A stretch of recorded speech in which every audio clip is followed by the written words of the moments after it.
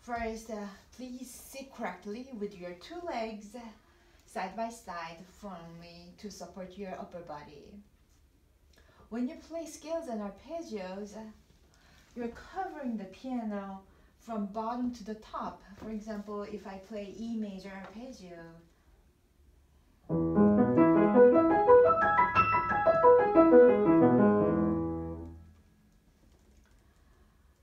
my upper body follows my both hands to make them comfortable. So you would like to understand how to move your upper body. There are so many things that I can talk about in greater details, but let's start with finger movement. When you simply play 5 notes with your 5 fingers,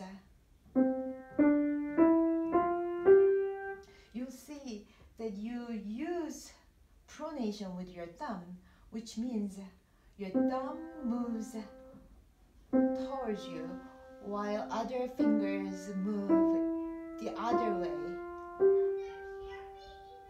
And if you look at your wrist, it moves naturally. Now if you have fixed wrist and use only your fingers, which is really bad, don't do that, because it may cause injury later. So you would like to keep your wrist flexible, and move naturally. And when you play the scales and arpeggios, you will notice that you have to use your thumb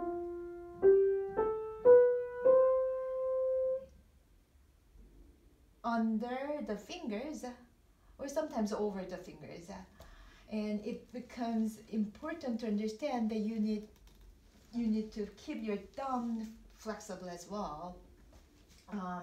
So if I play E major,